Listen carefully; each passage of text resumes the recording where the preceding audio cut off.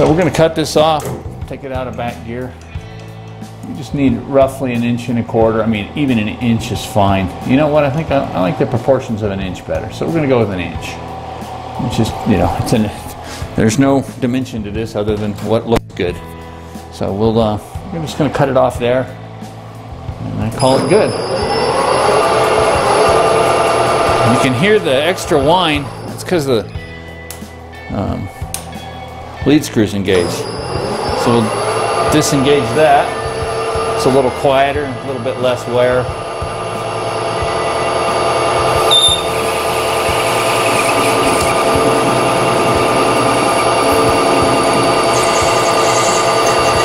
Should just drop right off. There we go. So, get rid of that. And get rid of our piece. Now I am going to face this off and put a bevel on it. I need to find some aluminum or something to wrap around there. Hang on. Alright, I dug up a little piece of aluminum just to stick in there so that we don't tear this, make it, you know, ugly. It's not like it's got to fit anything, but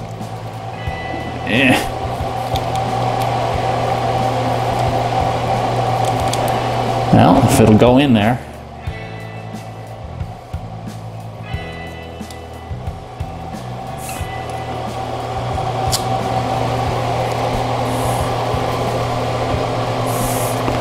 My quickie hand-formed round isn't very round, so it's all right. It's good enough.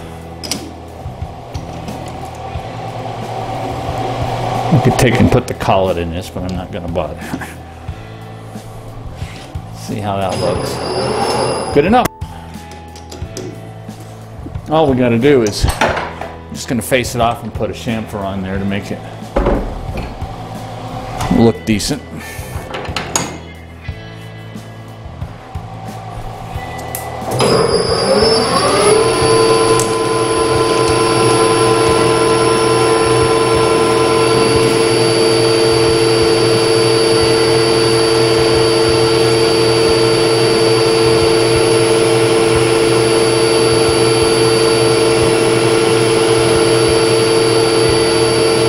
Just feeding it by hand. Put a chamfer on it. Make sure that's going to clear the chuck. It is.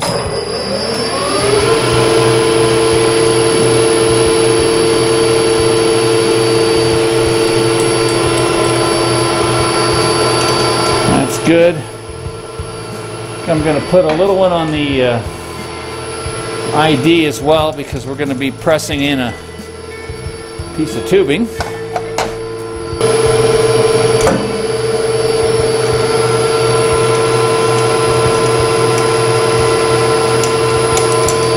That's plenty good.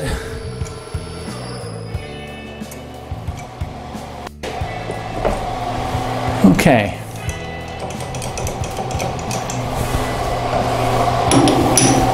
So that's it on this piece. Yeah, it didn't ugly it up, so we're good. Get rid of that.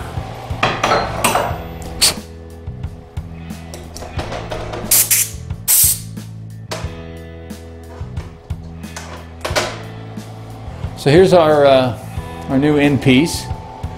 We'll just get a piece of tubing and make it fit, and should be good to go. Put the O-ring on there, and it should work. Let's measure this and see what we really have, though, before we go crazy with trying to make the tubing smaller. Make sure that we drilled about the right size. So it says 2495, which, you know, a 1/4 inch drill bit. Make sure we're still zeroed here. It's off a little.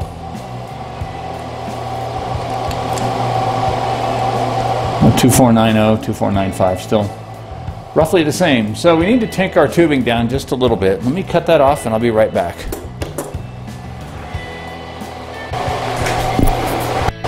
Okay, so I ended up cutting this 4.5 inches long because I like the proportions. So that'll put a 1/2 inch inside of the body or inside of the nozzle, and then 4 inches of stick out. So and this is, I'm not using the mic on it. I just use the calipers, but because we're measuring the hole with the same thing, it's the relative dimensions. So this shows 2.5, 2.5.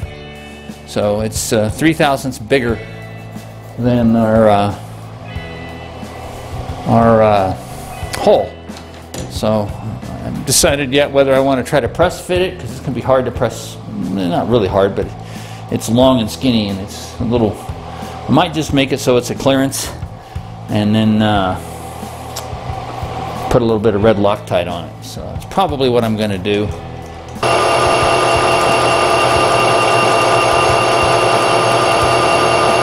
Of course, it's flexing a lot since it's thin and sticking out.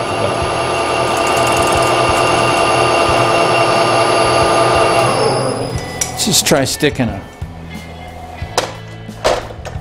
skinny center in there.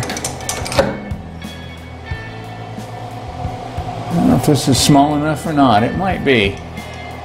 It is. All right, we'll use this in there.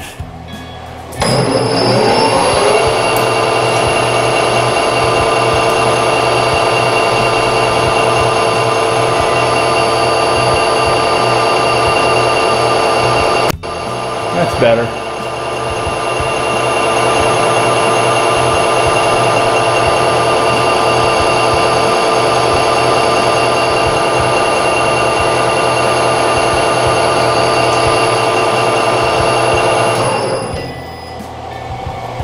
Yeah, let's see where we're at. Should be pretty close.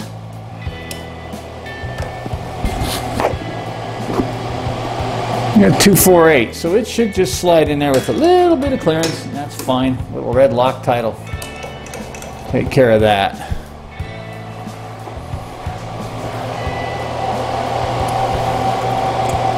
Yeah, that's pretty good. Pretty good. That'll do. And put a little chamfer on there with a file. We don't need much. Don't really need any, but.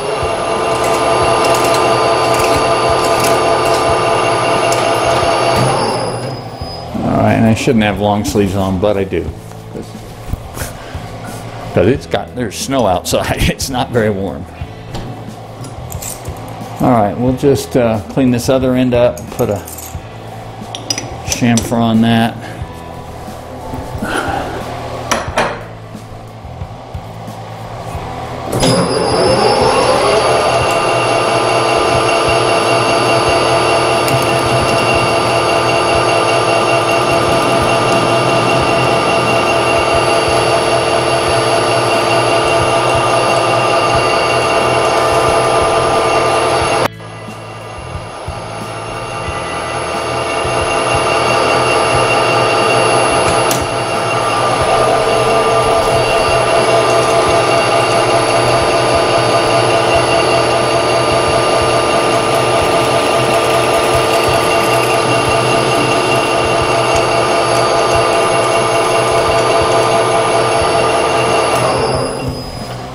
Alright, so technically we're done.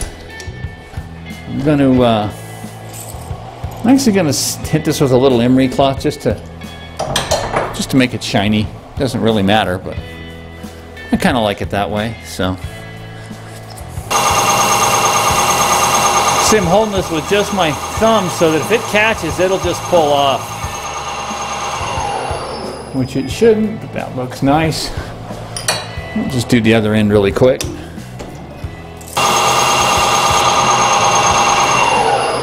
Okay, I think we're all done. Let's get put this together with a little Loctite and bring you back. Okay, it's been, I don't know, roughly 15 minutes, and our Loctite it's still movable. So, yeah, may have to put some more. I shouldn't have moved it, but anyway, it'll be fine. So anyway, this it threads on here nicely, and then you can feel the O-ring seat, so everything's the right size. That's all good. The problem is that because there's no, the original one, because of the annular discharge, there's no way you could accidentally, put it up against your skin and put air into yourself. And a lot of the OSHA ones have cross holes in there so that if it gets blocked, it has somewhere to go and instead of into your body. So I think what we're going to do is put a pair of 1/8" holes in here, 1/4 inch from this end. That way it'll miss the tube. And so to do that, we're going to use a collet block with a 5/8 collet, which is what I turned this to. So that'll go in there, and we'll just put the nut on it. So that way we can go in roughly 1/4 inch from that end. We'll stick that out a little bit more, and I'll put it in the vise, tighten this up, and I'll move the camera. Okay, so I put this in the collet block, which you saw before. Anyway, I tightened this up with a little spanner. So it's going to be about as simple as it gets. We'll just put it in the vise.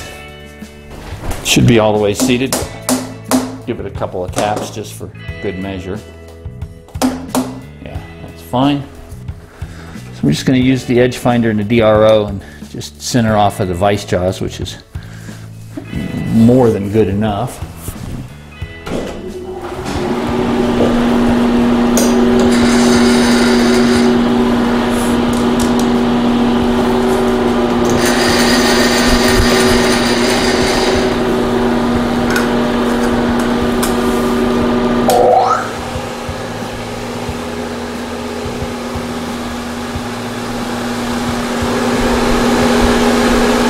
There's one.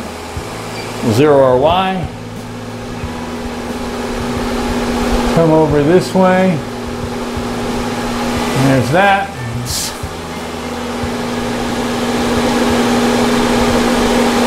Hit that. And then use the half function on the DRO. And that puts our Y dead on center.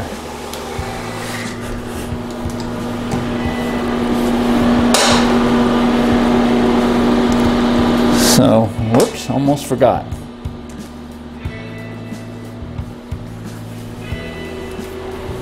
So one thing, which I almost missed, is that we want this distance to be repeatable when we rotate it. So we're going to put our vise stop in here. I've showed this before. There's an adjustable part, and then there's just this fixed one, which for what we're going to do today, this fixed one is good enough. I'll move this actually.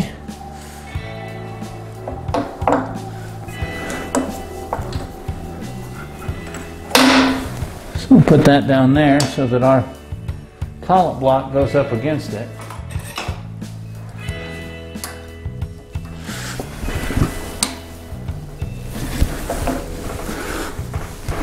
And that way, when we slide it back in, we'll have the same stop. So this is just going to hit the corner right here.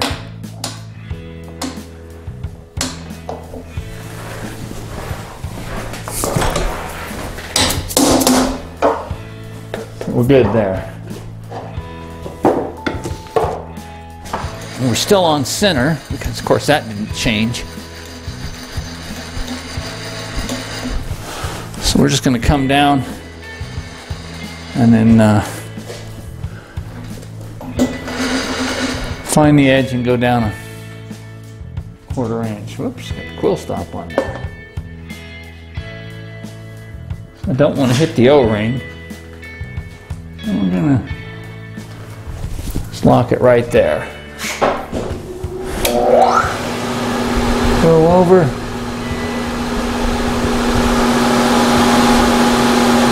Edge finder breaks there.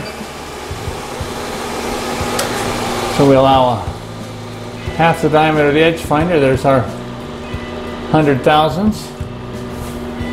Move it over 250.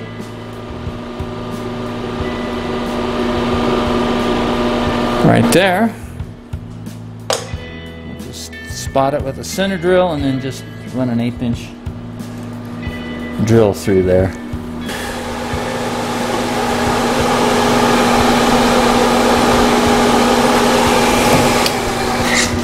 We're just going to go right through with an 1/8 inch.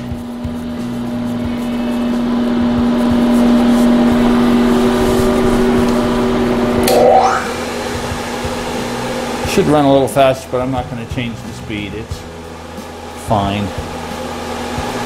And it's cutting good.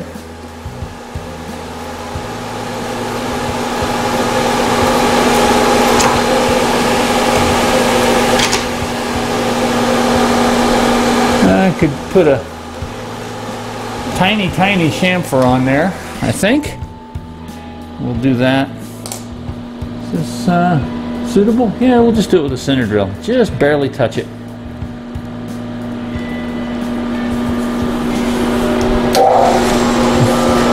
I'll do this on the other side too. Just a touch. That's good. Flip it over and put a chamfer on the other side, then we'll drill our other hole.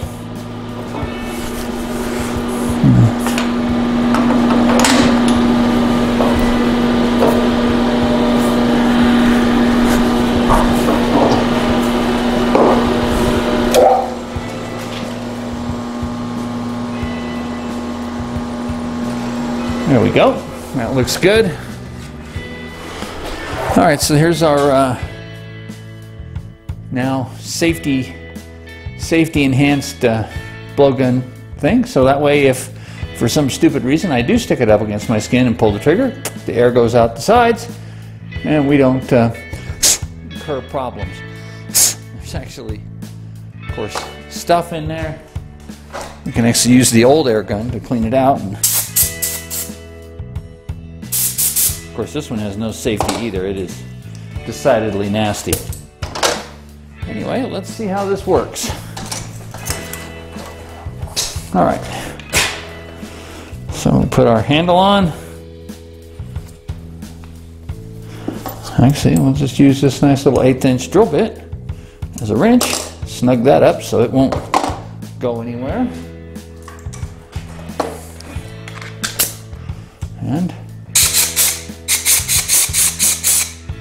seems good. Of course, if we do this, yeah, we can feel the air coming out the side. So that looks like it's going to work just fine. So there's our handy dandy. Should have been a quick project, but of course the lathe didn't want to cooperate fully since the threading dial was off. I could have just put a die on it, but it's fine, and yeah, that'll work out just fine. So anyway. Thanks for the subscriptions. You know, it seems like every day I see a few more subscribers come on, and I haven't made a video in so long. I'm hoping to remedy that, and thanks again for watching. Appreciate your comments. I usually don't have time to respond because life's a lot different now than it was 6 months ago. So anyway, I really do appreciate it, and hopefully I can get back to making these on a pretty regular basis. Take care.